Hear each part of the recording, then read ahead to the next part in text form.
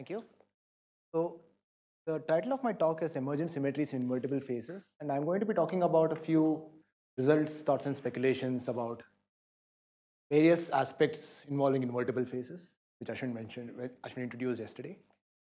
So this is joint work originally with Suche Wei at Stony Brook, now largely with Ju and Wong from Harvard.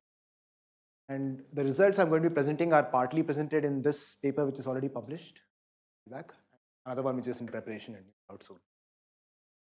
Before I start my talk, I'd like to say a few words about what is motivating me to think about these things. A few questions that I like to think about and I'm interested in are, why do some phases have exotic boundaries? What is exotic about exotic boundaries? How are fermionic phases different from bosonic ones? And what are the effects of unbroken global symmetries in various quantum phases?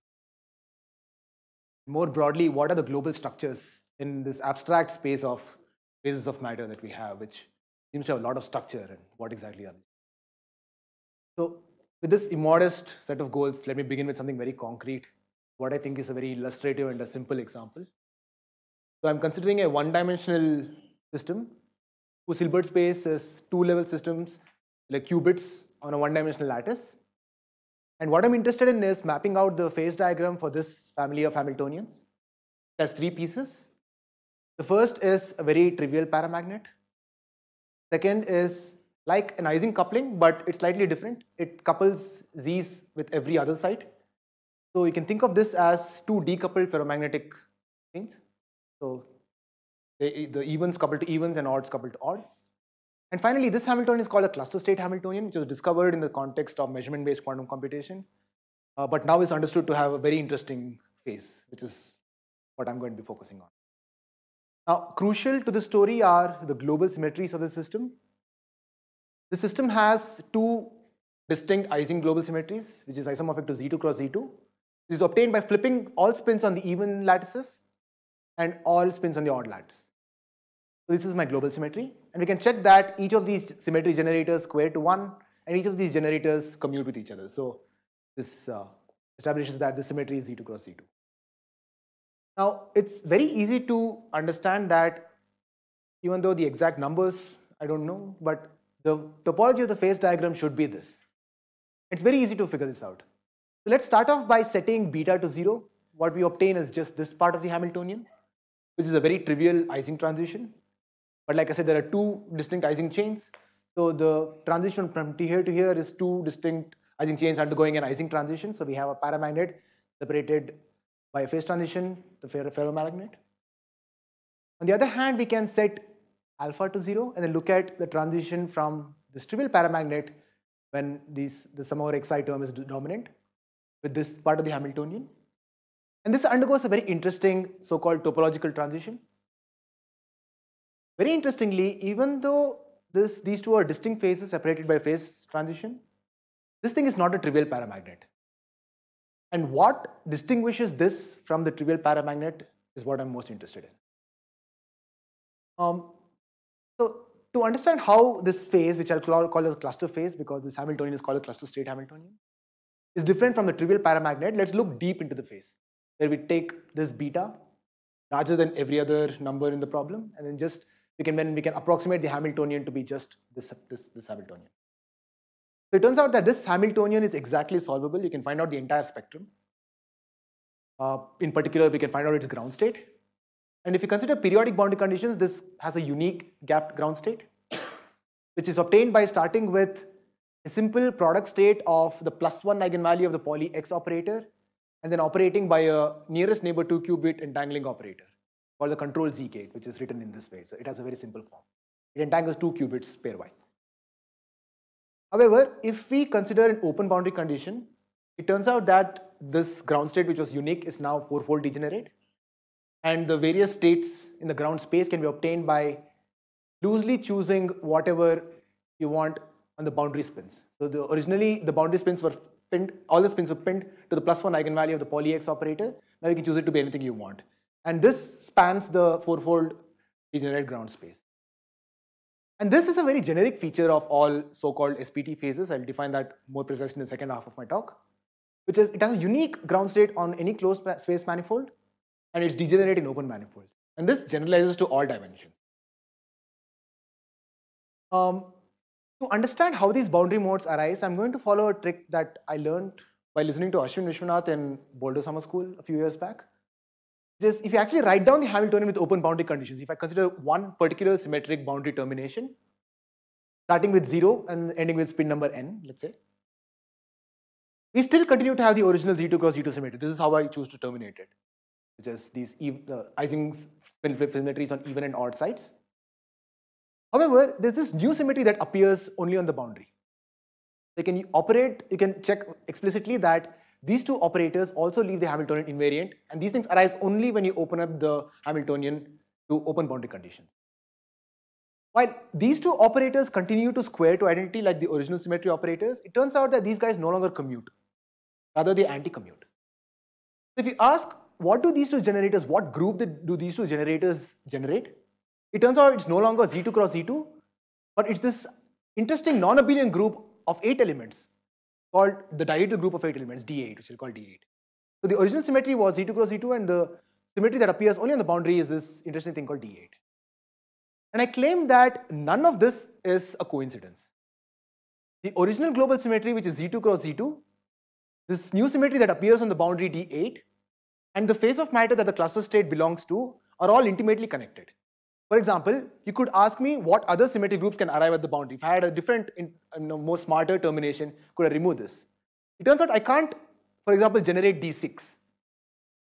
There are certain groups that can come out at the boundary, emergent symmetries that can come out on the boundary, which is very specifically tuned to the fact that of which phase of matter this belongs to, and some of them which do not.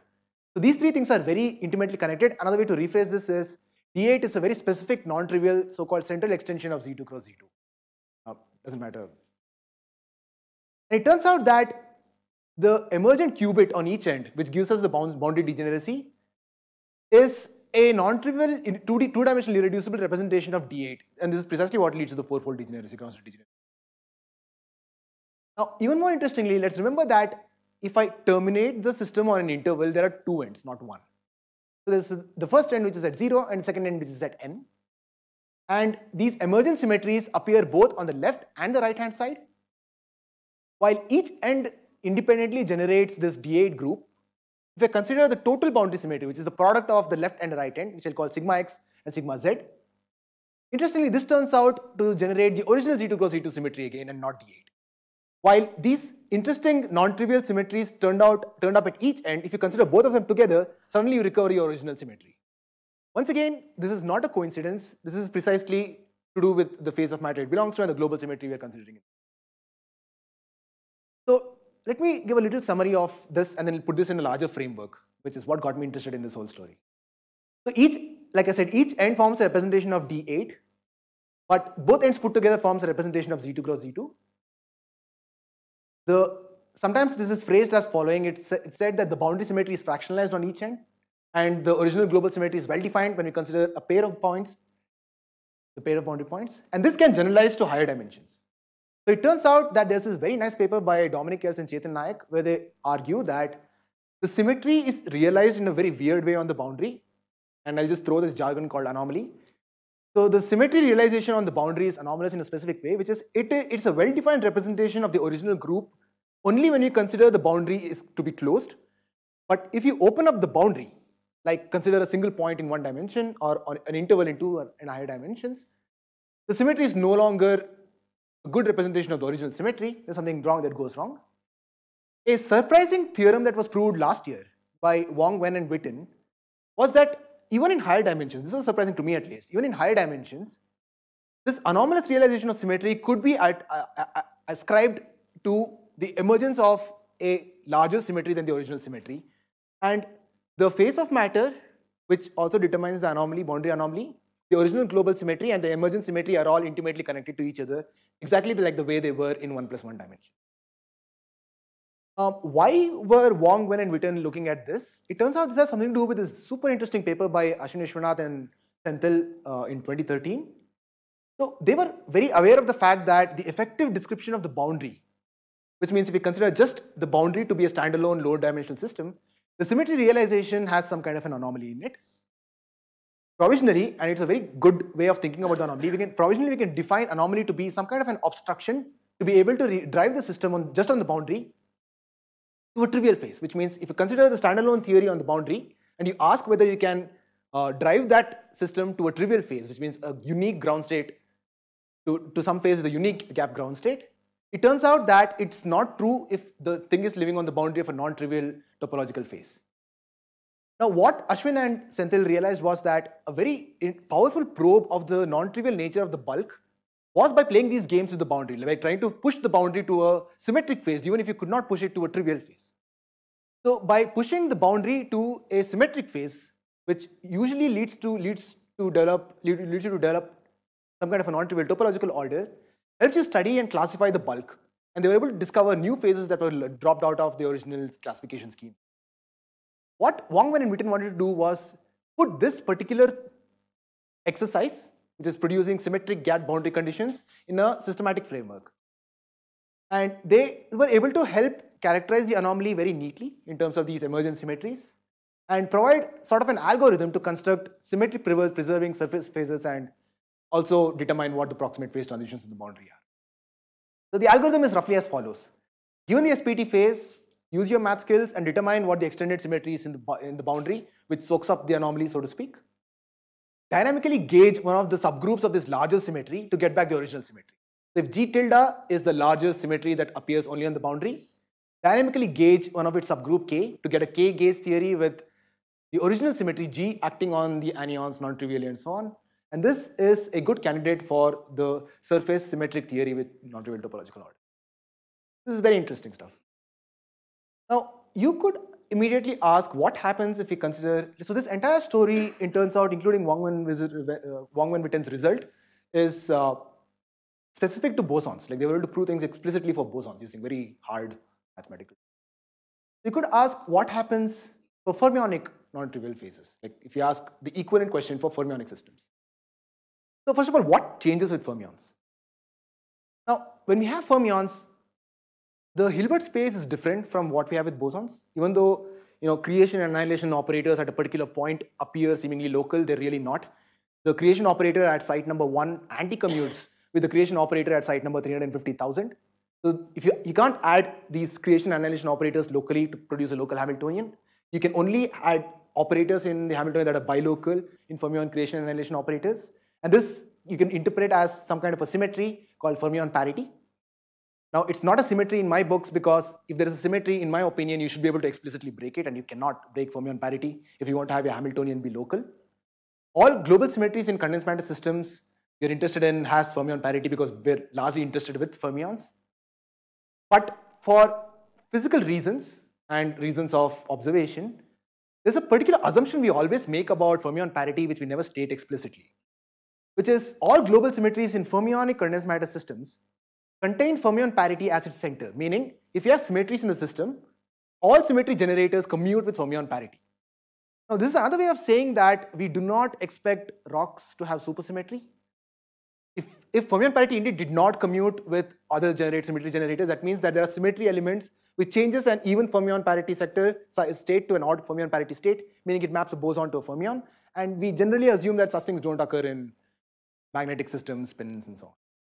For example, the conventional time reversal symmetry, where T squares to the fermion parity, is isomorphic to the group Z4, because if you raise the time reversal generator to 4th order, you get back the identity. However, here you should also observe that fermion parity is at its center. You don't map even fermion parity states to odd fermion parity states. Now, let me give an illustrative example for fermions, just like I did with bosons. The Hilbert space I consider is that of spinless fermions on even sides, but now qubits on the odd side. So it's a composite system with spins and fermions on the lattice. Now I'll choose, like it's common, instead of using creation and annihilation operator, I'm going to choose Majorana operators, which are Hermitian, square to identity, and distinct Majorana operators anti-commute. Now I'm going to be considering a model which was invented by Ashwin and Nat. But I'm going to give a different presentation, which for my purpose looks aesthetically nicer. So this is the model I'm going to be considering. Now observe that this is very similar to the cluster state Hamiltonian that I considered originally. but in between we have these fermion parity operators and fermion hopping operator, Majorana hopping operators that's just stuck in here. It turns out that in a very specific sense, this model is like the square root of this model. Meaning if I square this in a specific sense, I get this model. So this is a square root, which is an inherently fermionic, non-trivial Hamiltonian. It's a square root of this one. And I'm going to be studying this. Now, what are the symmetries of this model? It has two symmetry generators. One is the fermion parity, if you want to call it a symmetry. And the other one is time reversal symmetry, which is obtained by flipping all the spins and then complex conjugating everything. This is the symmetry. And these two put together, once again, they square to identity and then they commute with each other. So it's isomorphic to the original group that I was considering, Z2 cross Z2, but it's anti-unitary and it's fermionic. Turns out that this thing also has a unique ground state. However, when we open up the boundary conditions, it turns out we can play the same game all over again. This thing has, once again, two new emergent symmetry generators. One is just the fermion parity on the boundary, and there's another boundary version of time reversal symmetry. These two guys also square to identity, but interestingly on the boundary, these two don't commute with each other. So these two generators, once again, form a D8 group, but this is a fermionic symmetry, meaning that fermion parity does not suddenly commute with your time reversal symmetry generator. So what we find is that just on the boundary of this one-dimensional non-trivial fermionic SPT phase, there's some kind of a discrete and internal version of supersymmetry that appears on the boundary. This is what replaces the bosonic story that I was talking about. And this symmetry is supersymmetric in the specific sense that it maps a state with fermion parity 1 to fermion parity -1. And my claim is this seems to be a generic feature of a large class of fermionic SPT phases. At the end of the talk, I'll talk about where this applies and what the general picture might look like. So in our paper, we explicitly construct this boundary symmetry and talk a lot about a lot of features. We describe a lot of features of various one-dimensional SPT phases. We can do this for every element of the Adlon-Zimbauer symmetric classes. And we can also show that this is true for inherently interacting one-dimensional fermionic phases and interacting versions of the Adlon-Zimbauer members also. This is true for all of these examples. It's also true for higher dimensions. And in fact, the most canonical examples like the quantum spin Hall insulator, the topological insulator, topological superconductors, all of these things have some flavor of this emergent internal supersymmetry that appears when in higher dimensions. So what does this buy us? This is some stuff in the works. So recap that the reason Wangman and Witten were interested in studying these things was to write down explicit symmetry preserving surface terminations of non-trivial SPT phases. So how one can do this in the bosonic case is very interesting. So what Ashwin and Senthil did were they considered the boundary of something called bosonic topological insulators, which is the bosonic version of the same symmetry groups as that exists in the topological insulator. And they consider a particular starting point for the boundary, which is a superfluid with all the global symmetries, but the symmetries were realized in a very weird way. For example, the vortices in the boundary, they assumed transforms as a Kramer's doublet. Even though your original symmetry is Z2, this thing squares to the time reversal squares to -1, but this -1 can be absorbed by gauge transformation. So this is a projective realization of the original global symmetries on the vortices. They started off with that.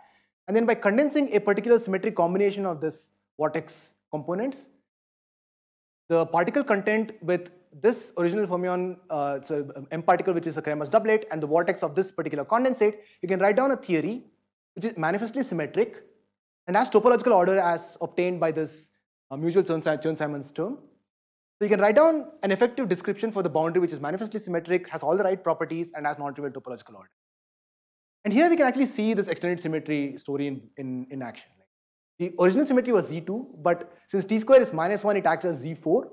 But this thing is gauged away. So G tilde is like Z4, K is Z2, and you get back the original symmetry. So since the symmetry is realized projectively, this is going to a higher symmetry and then gauging part of its subgroup in action. Now, you could ask what the equivalent story is for fermionic surface termination. There are a lot of interesting work done on how you can have a surface termination which is symmetric for fermionic SPT phases. Now, the simplest surface termination for fermions, which is symmetric, that I know of, is this thing called the semyon-fermion topological phase, which was discussed in many papers One of them is Wang and Senthil. This surface termination, this is a surface termination for time reversal symmetric topological superconductors.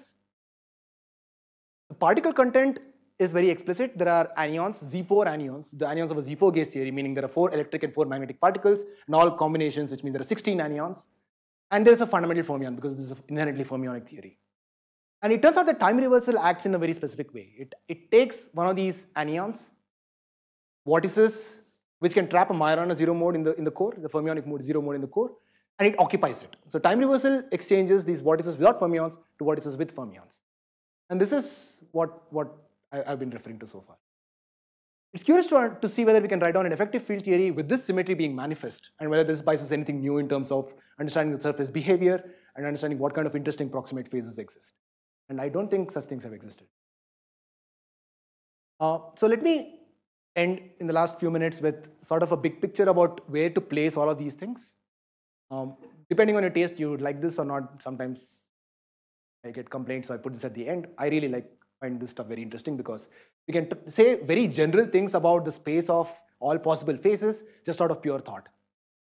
So we are interested in finding out generalizations of this kind of phase, which is not this kind of a phase, meaning that we know, understand, and love Ginzburg-Landau type spontaneous symmetry broken phase transitions phases, but these things fall out of that classification. So we want to focus on particularly on phases which fall out of the Ginzburg-Landau framework.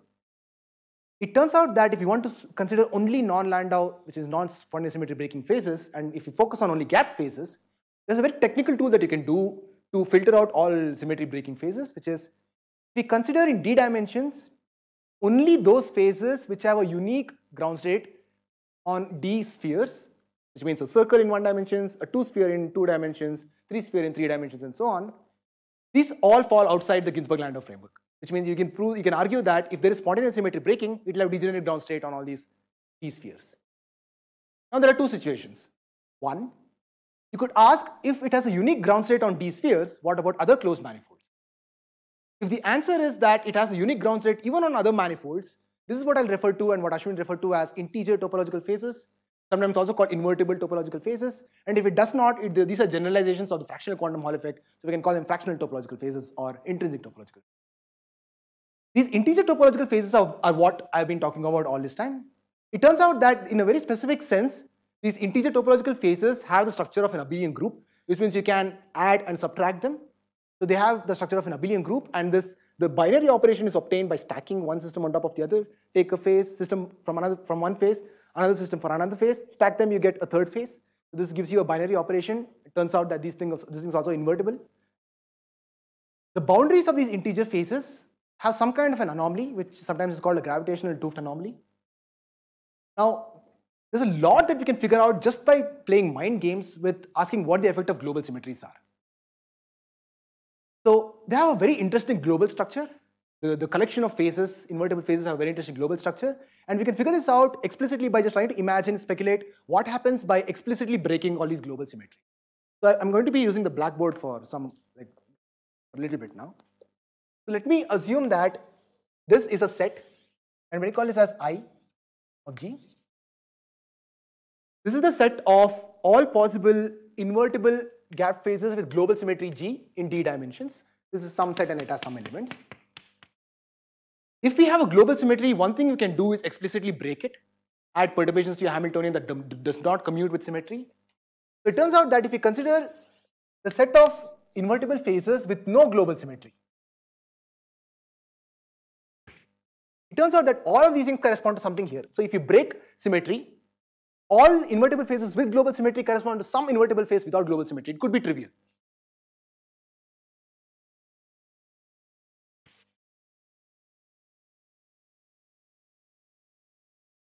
It's easy to argue that this thing is always bigger because phases with symmetry are more than phases without symmetry. This map, it turns out, is surjective, which means that every element here has some pre-image over here. Every invertible phase you could add some global symmetry to it, and then it will correspond to something over here. So it turns out that this map is surjective. So we have this interesting structure. Let me call this map as pi. This just corresponds to explicitly breaking symmetry. This is surjective. These guys are characterized, these things, we can actually say a lot about what classifies and characterizes these guys. So there is a special set over here, all of which map to the trivial element. Meaning that there are specific invertible phases with global symmetry, where if you break global symmetry, it becomes completely trivial.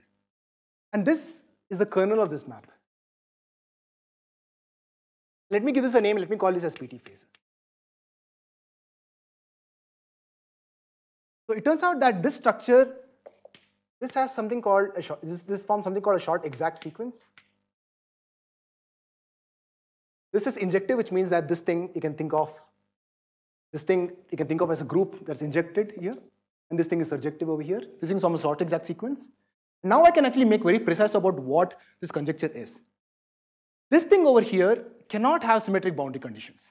Cannot in fact even have a gap boundary condition. This is an example of this is the integer quantum Hall effect. Like the example of this is the integer quantum Hall effect. If you explicitly break the U1 symmetry, you land up with something called a P plus IP superconductor, which has no global symmetries, but it is known that it has chiral boundary modes and you cannot have a symmetric gap termination of the boundary. This thing may or may not have, but to ask the question of which phases can have symmetric boundary conditions, you look at the kernel of this map and you only focus on these guys, which become trivial completely if you explicitly break all global symmetries.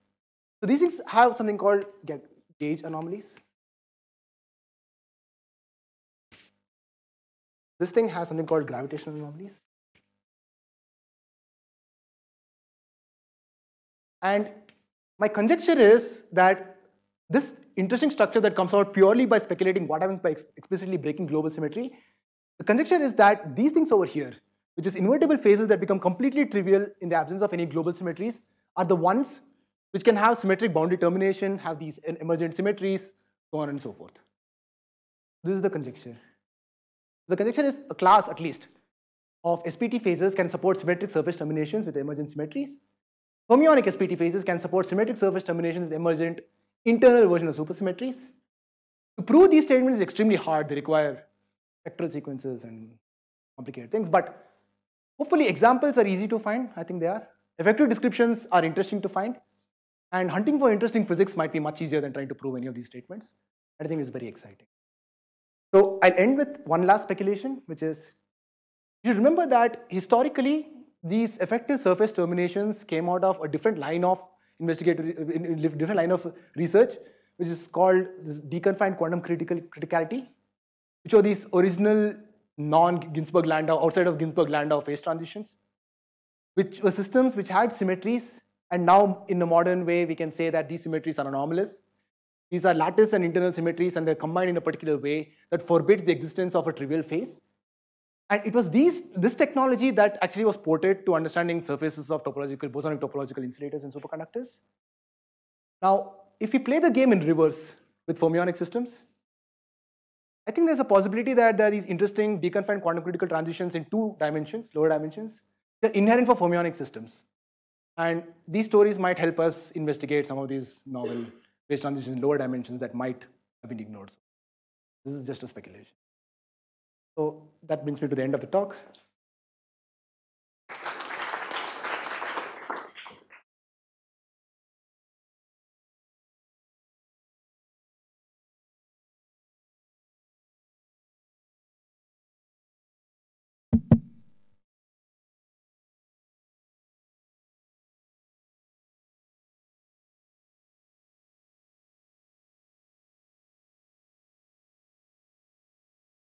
Can you relate the supersymmetry that you are getting here to the space-time supersymmetry people talk about in quantum field theories?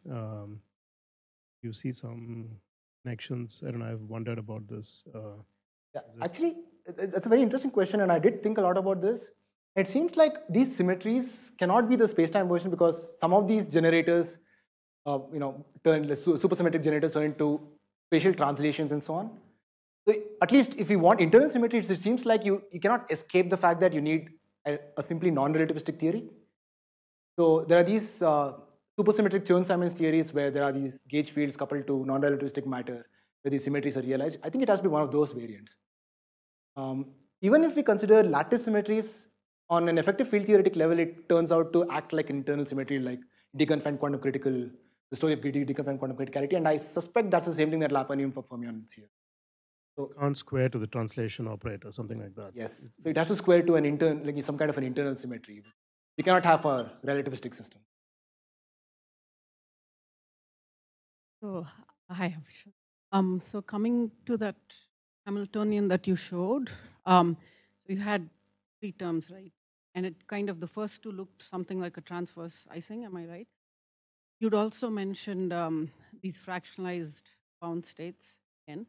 If I just look at the transverse icing, in some sense, the best you can do is fermionize, and then you'll get these Majorana bound states. I just want to understand if that's what you mean, and once you put in the cluster component, is there something new and different that you get out? I don't think so. If you Jordan-Wigner transform, so there are a collection of fermionic phases and a collection of bosonic phases, and you could, in 1 plus 1 dimension, you could try to relate them by Jordan-Wigner transformation. Generally, the collection of fermionic phases are more than the collection of bosonic phases. For example, if we consider the 1 plus 1 dimensional Kitaev chain, under Jordan-Wigner transformation, it becomes a symmetry broken phase in the bosonic side. But that's not what I'm talking about. So I want to understand better what you are talking about. I didn't catch that. So the Jordan-Wigner transformation relates different phases, but there are some inherently fermionic SPT. Like this could be a fermionic fermionic SPT phase could or could not be related to a bosonic SPT phase under Jordan-Wigner transformation. That's an independent statement from these things about emergent symmetries. If indeed Jordan-Wigner transformation related something on the bosonic side to a fermionic SPT on the fermion side, then they would independently have their own interesting boundary modes. But these statements are independent of what happens during Jordan. So with that cluster term, do you get different, or? I think the cluster term just maps onto the Sushri-Heeger model.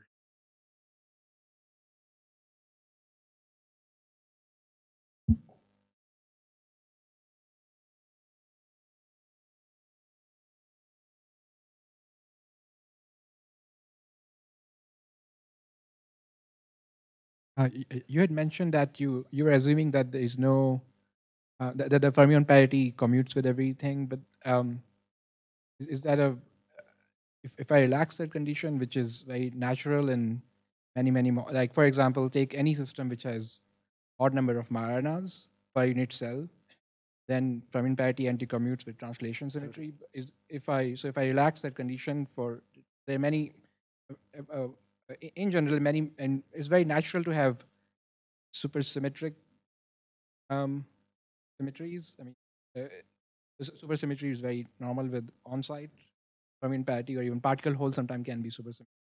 I relax it, you get something new, or is it just give you just extra degeneracy on the?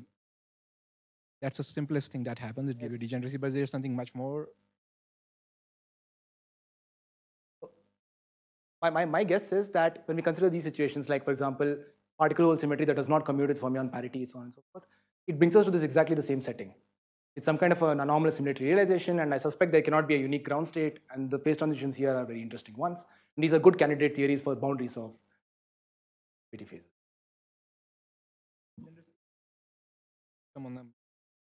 There's something more interesting. Boundary. Not sure. That's a very interesting question. Any more questions? Because if not, let's thank Abhishodh.